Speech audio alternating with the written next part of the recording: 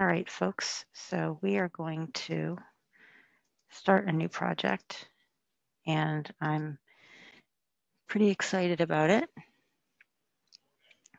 So I'm going to open from computer. I'm going to open 2 portraits that I shot.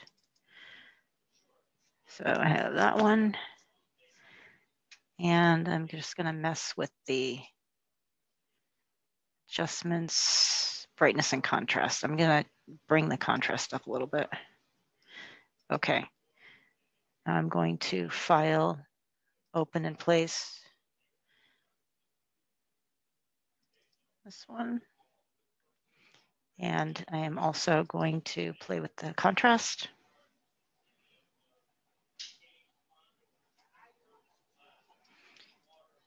And now I am going to place a pattern. So I just did a search for black and white pattern and found a bunch of different ones, and this is the one I chose. So I'm going to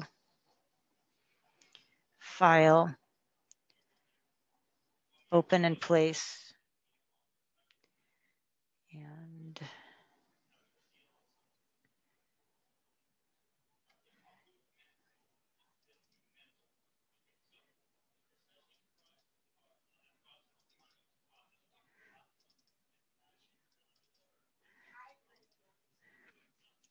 okay, so this is my pattern. Obviously it's very small, but I'm going to stretch it. And because I'm not actually using the pattern itself, it's okay with stretching it.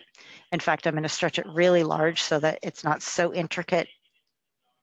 It's a little bit bigger. Now this image that I have is actually huge. So I'm going to make this double huge, which is probably going to crash my computer.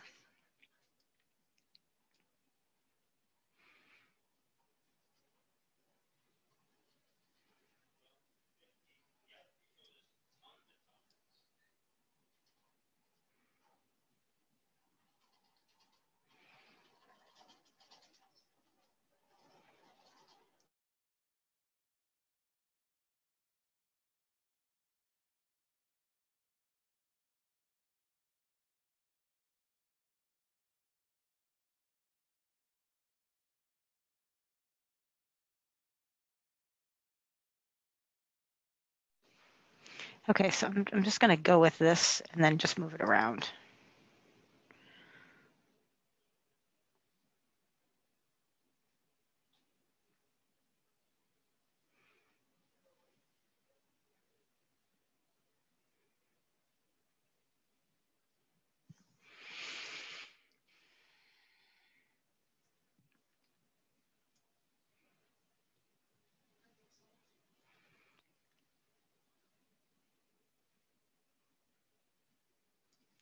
So I obviously want it to be large enough to fit on here, but I want to have probably pretty much an equal amount of black areas and white areas, and as interesting as possible. I kind of like this, but I may change my mind.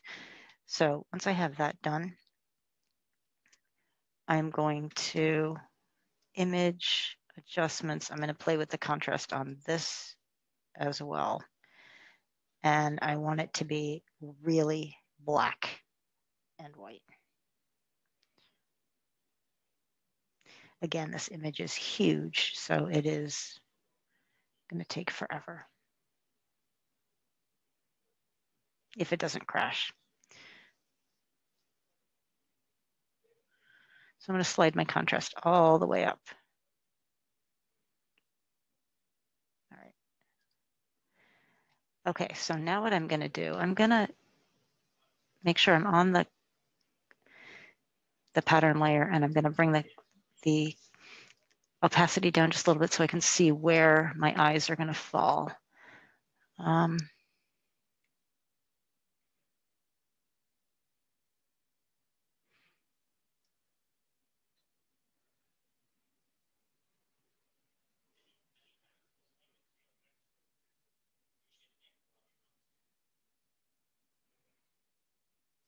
Maybe I'll try that. It's really kind of hard to guess how it's going to look. So we kind of have to do trial and error. So I'm going to bring my contrast, my opacity back up.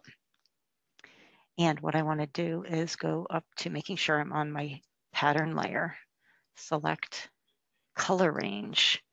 This is why you want to have black, black, blacks. And I'm going to go to shadows. So it's going to select all the dark areas. And at the bottom, I'm going to click OK. So now it has selected all the dark areas. So then I'm going to go on my middle layer here. And I'm going to turn off this layer so I don't see it. And all I can see are the selected marching ants.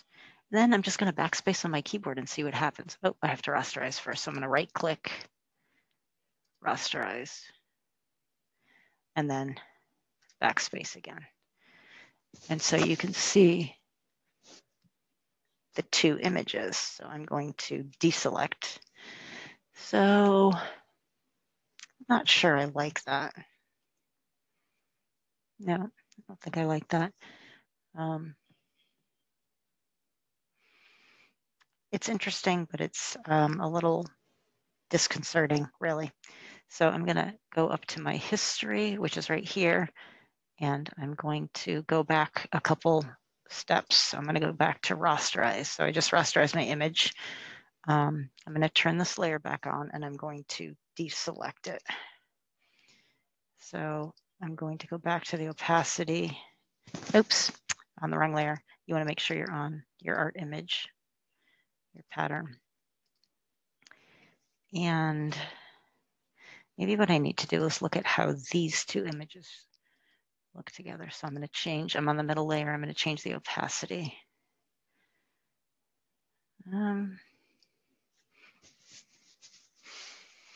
think I'm okay with that. Again, it's hard to tell when you're, until you do it. So it's a lot of trial and error. So again, actually I'm going to move these around. So I think I'm going to bring the opacity of that down. And looking for some interesting designs. I kind of like that. So maybe down just a little. Oh, maybe her eye. So this eye is going to be in the white and this eye is going to be in the black. So let's see how that works. I'm going to bring the opacity back up. I'm going to select color range. Make sure it's on shadows. Okay at the bottom. Turn off the eyeball on that layer. Make sure I'm on the middle layer or the top image and backspace with my keyboard. Kind of like that. So I'm going to Control D to deselect. I love the designs, but I don't like how it looks like she's cross-eyed. So I'm gonna step backward again. I want to go back to here. I'm going to Control D to deselect it. And I think I'm gonna actually move these two photos around because it seems like however I do it, she looks cross-eyed. So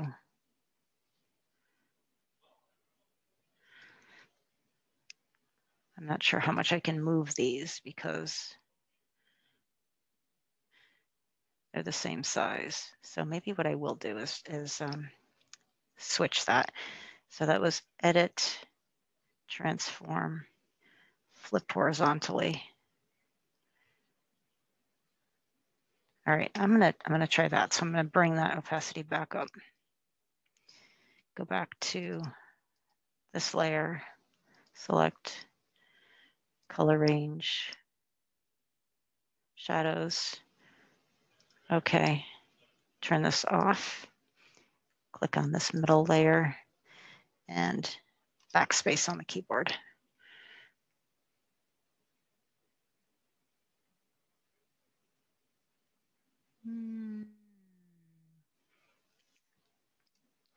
Deselect.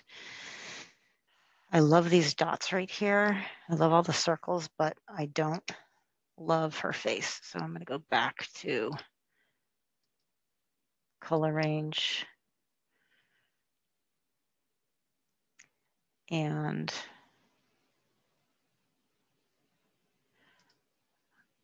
deselect. And I think I'm going to move these. I'm going to have to crop it a little bit smaller. So I'm on that layer. I'm going to change the opacity and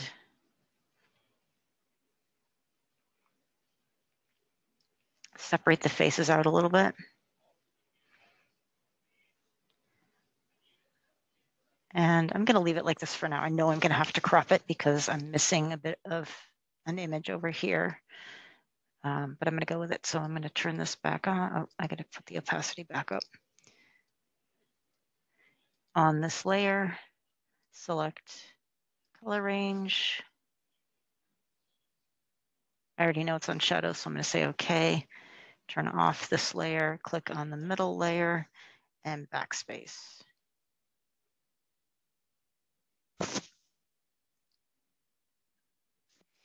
Deselect to take a good look at it. I think I'm going to have to move this design. It makes me sad because I really love all of these circles, but it's not working for me. Back to color range, Control D.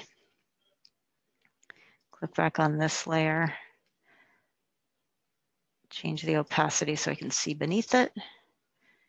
And I'll move it up. Still have some of those. Try that. Okay, put the opacity back up.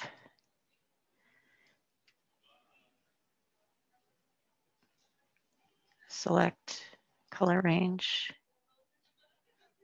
Okay.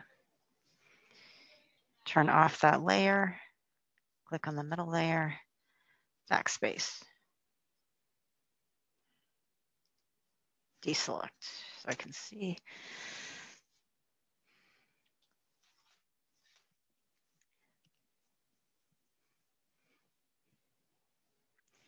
Nope, I'm not feeling it. All right, I'm going to keep going. Well, all right, I'm going to go with this. So I don't need this layer anymore, so I'm not going to turn it back on. I'm going to right-click, flatten image. Then I'm going to crop it so I have just these two images, because right here is extra. Image, crop, file, save as JPEG, just so, save as PSD, just so I have all my edits, and then export as JPEG and save. Alrighty.